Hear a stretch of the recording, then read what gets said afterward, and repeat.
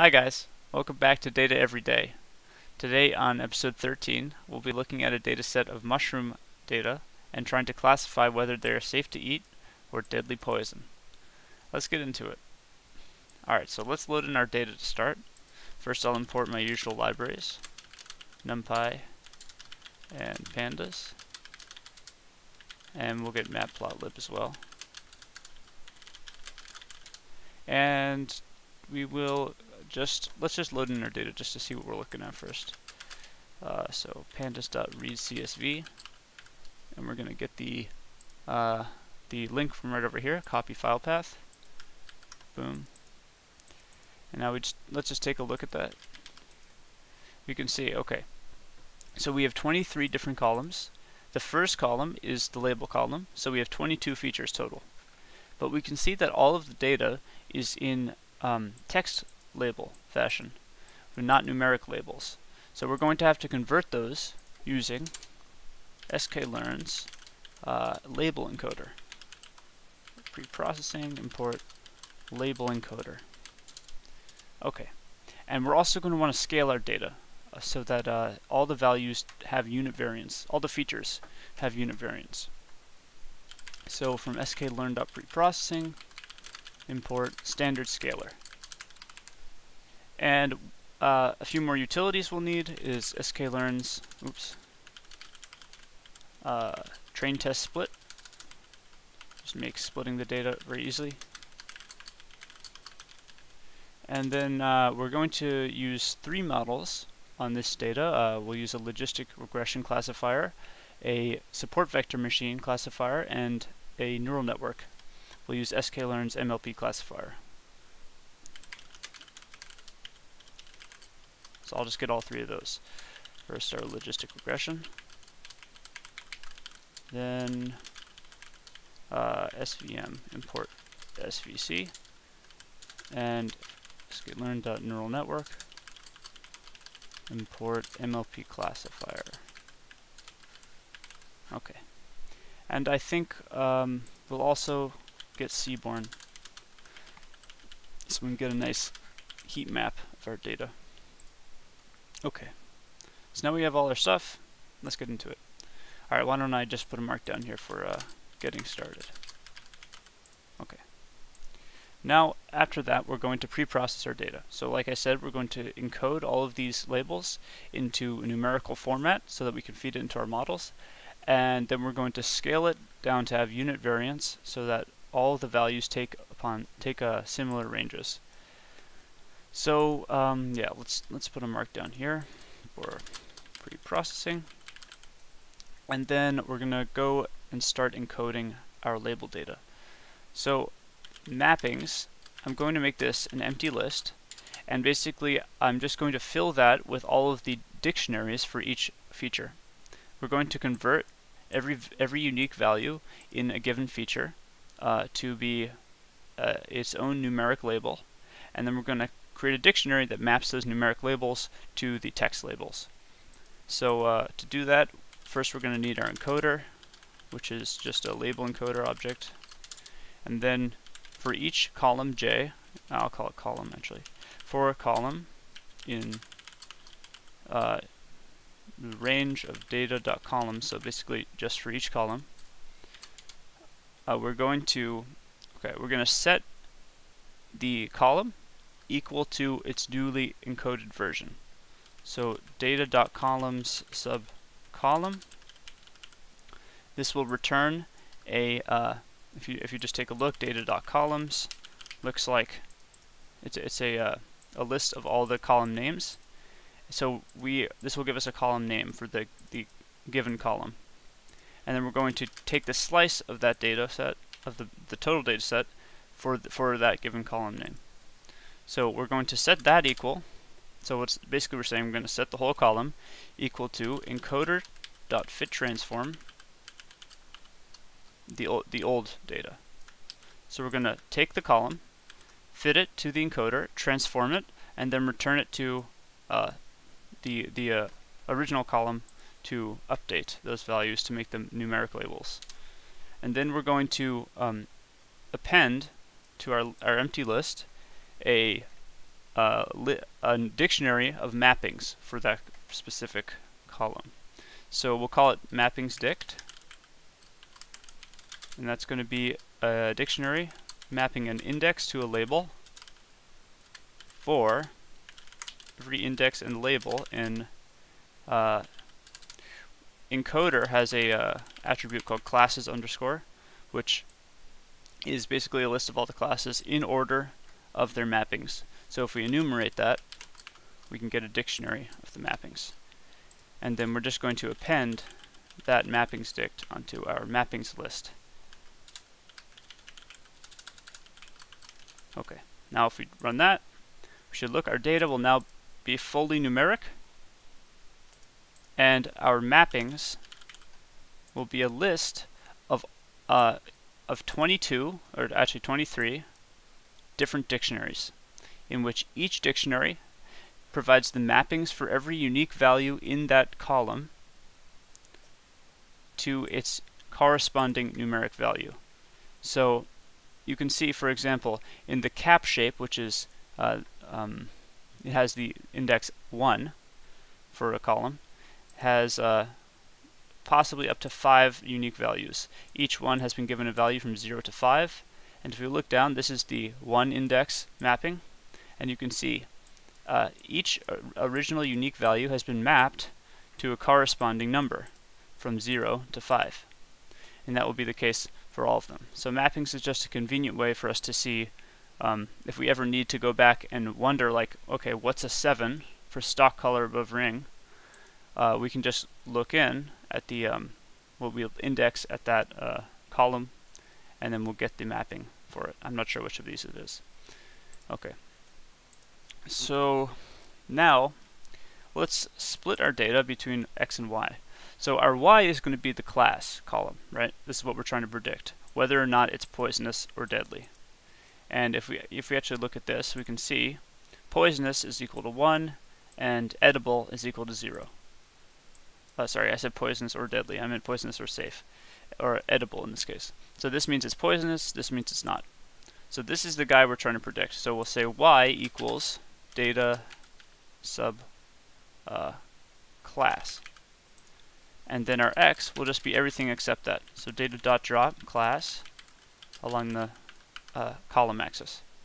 Run that. You can see now Y should be a it's going to be a vector of our classifications, 1s and 0s, 1 being for poisonous, 0 being for safe, and X will be our original data set except without the class.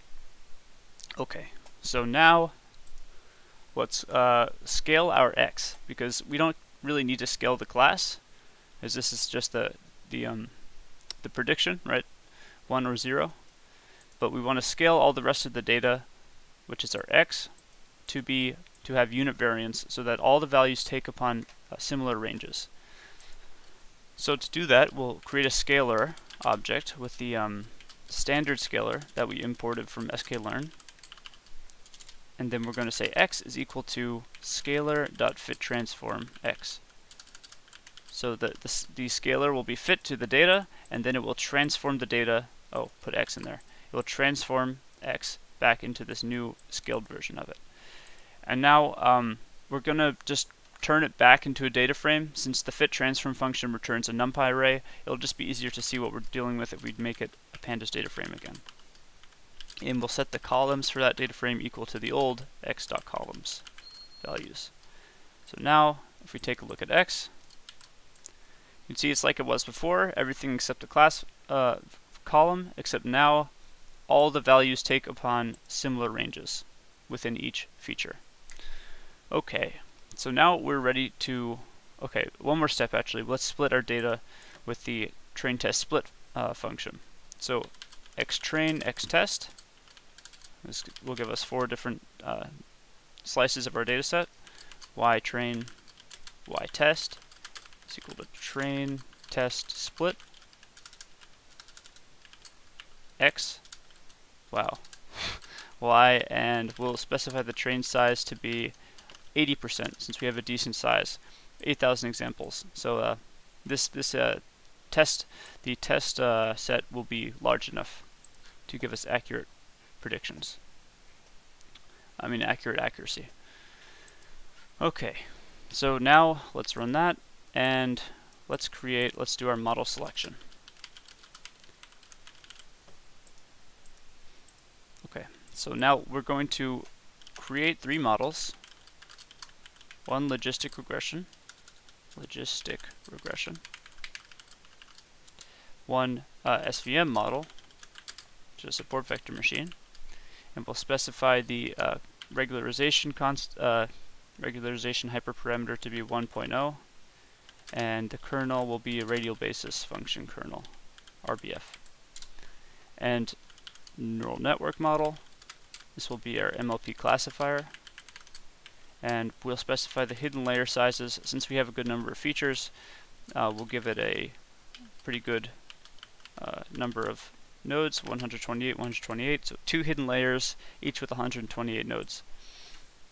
And let's just run that, and now we'll train our models. So before we train them, before we get a reading of the accuracy, it's a good idea to check if we have imbalanced data.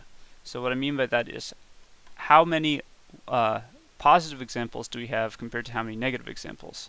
Because if we have a really small number of positive examples, for example, accuracy won't be a very good metric to use on our model, because let's say we had 99 positives and 1 negative. If we guessed positive 100% of the time, we would have 99% accuracy, because the only one we get wrong is the 1 negative example. So let's take a look at how many positives to negatives we have. If we take the numpy.sum of y, you can realize y is just an array of zeros and ones, so if we sum it up, it'll just be the number of positive examples. And if we divide that by the length of y, which is the total number of examples, we should get the percentage of examples which are positive. And it comes out to 48%. So this means our data is quite balanced. There's 48% positive, 52% negative. That's very good. We can use accuracy as our metric here. So let's train all 3 models. We're going to have our log model, logistic model. Will be, wait 1 second. We got to fit it actually. .fit xtrain, ytrain.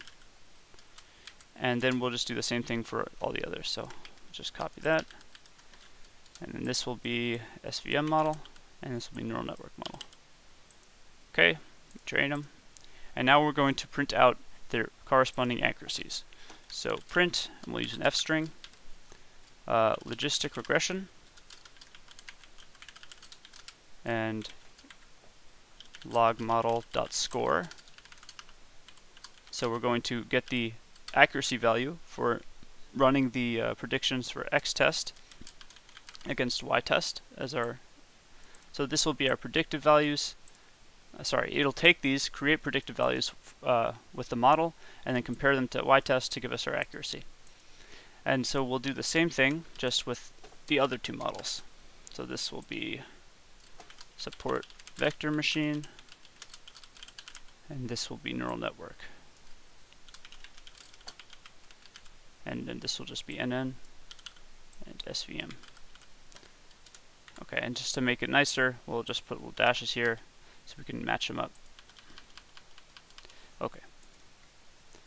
And wow, let's just look at that. That's 100% accuracy for the SVM and the neural network, and 95% accuracy for the logistic regression. So let's just take a look how many examples are in our test set. Okay, we'll do one more. These visualization, and before let's just see xtest dot shape.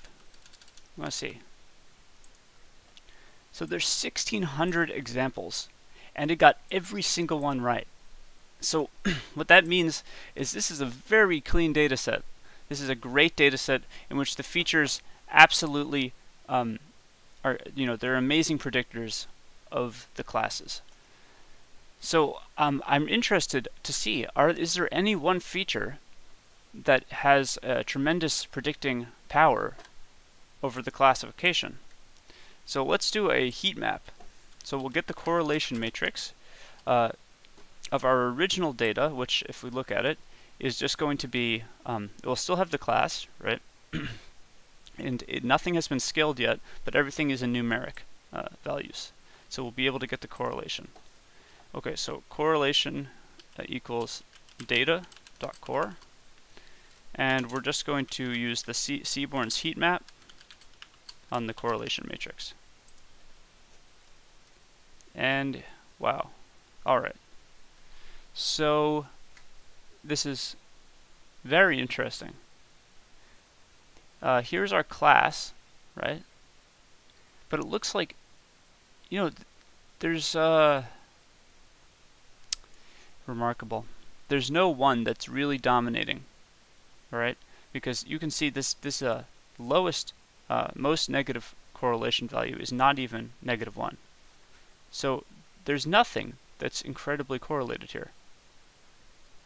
That means that there is no one feature that's predicting at 100% accuracy.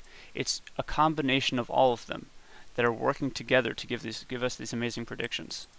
So this is really a remarkable data set. Alright, well thanks so much for watching, guys. I hope you liked the video. If you did, leave a comment below and make sure to hit that subscribe button. I'll see you guys tomorrow. Peace.